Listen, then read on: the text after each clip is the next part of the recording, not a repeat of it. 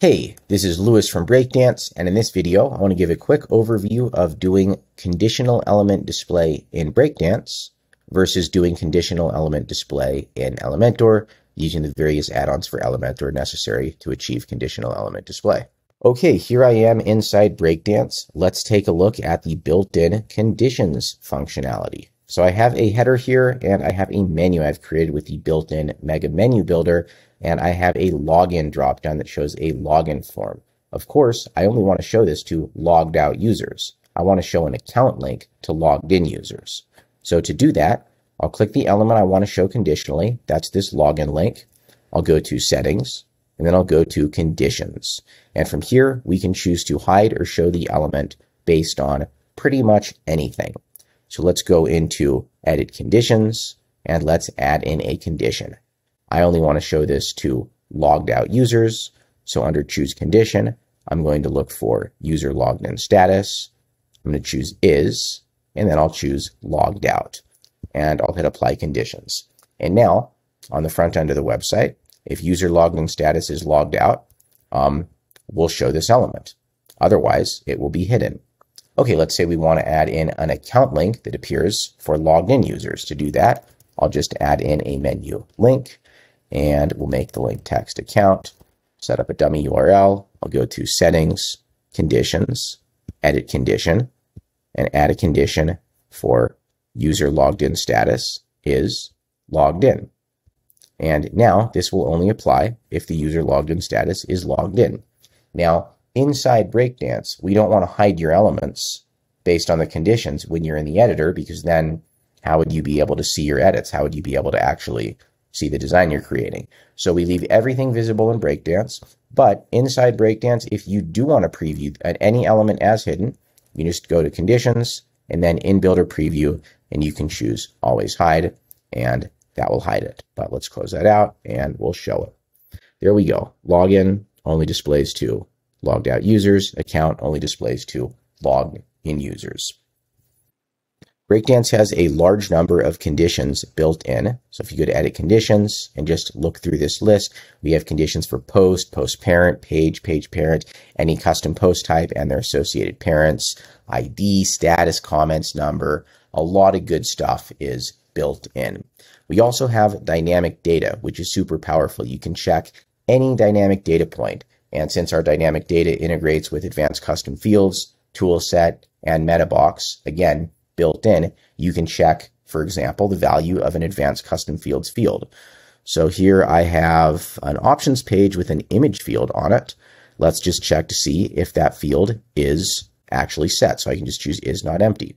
Or I could do something if it is empty. And I can combine conditions too. I can use and or. So, for example, I could do page is a certain page, and then I could go user logged in status is logged in. And then the element would only appear if we're on a specific page and the user is logged in. So you can get very advanced with that. You can also stack conditions with or. Instead of clicking and, just hit add a condition, and then you get another group of rules. So you can do if this or if that.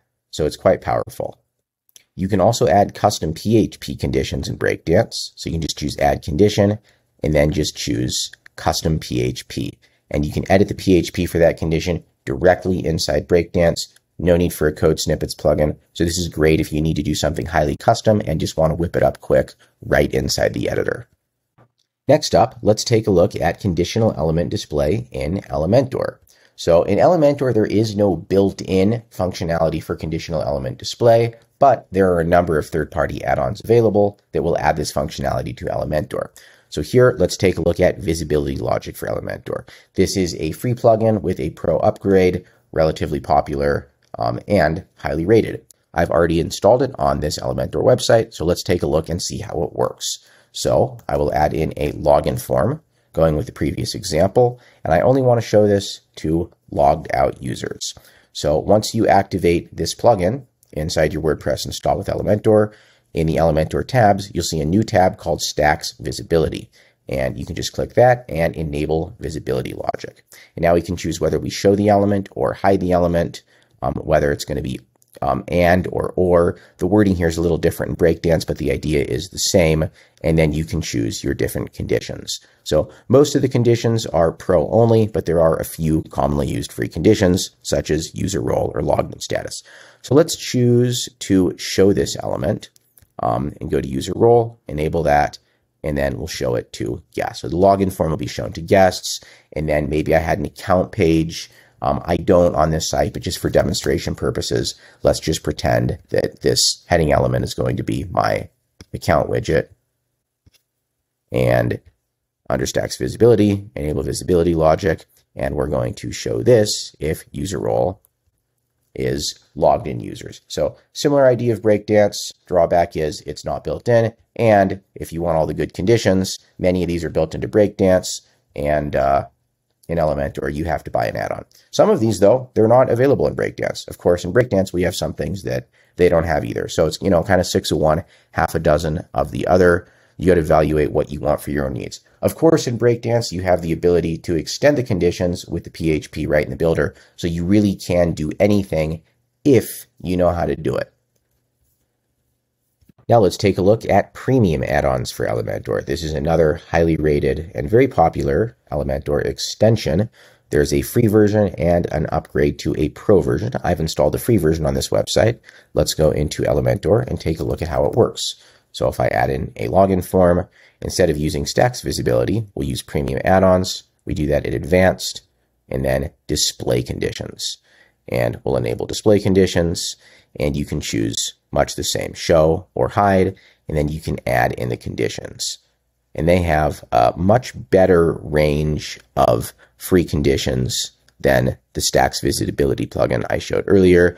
But for the more advanced conditions, you get to upgrade to the pro version. But anyway, let's choose user logged in status is logged in, and then it'll only be shown if the user's logged in. If we want to show if the user's logged out, we just choose is not logged in. You get the idea. Lastly, I want to mention the Breakdance developer documentation. This is for developers who know PHP code and are looking to extend Breakdance. So of course you have the built-in conditions in Breakdance, of which there are many, and you can write your own custom PHP conditions directly in the builder. But if you wanted to create a plugin of conditions and reuse that, if you were doing highly custom stuff across multiple websites and didn't want to duplicate your effort, you can add any conditions you want to the built-in Breakdance conditions functionality by using the Breakdance conditions API. We have documentation for that here. It's very simple to use if you know PHP code. You just give it the name for the condition, the operands for the condition, and the possible values for the condition, and then a PHP function that runs to evaluate whether to show or hide that element, whether the condition is true or not. Okay, that is an overview of conditional element display in Breakdance versus conditional element display in Elementor. Ultimately, no real winner here. The main difference is that in Breakdance, the functionality is built in, but in Elementor, you can achieve similar results using an add-on. Okay, this is Lewis from Breakdance, and thank you very much for watching.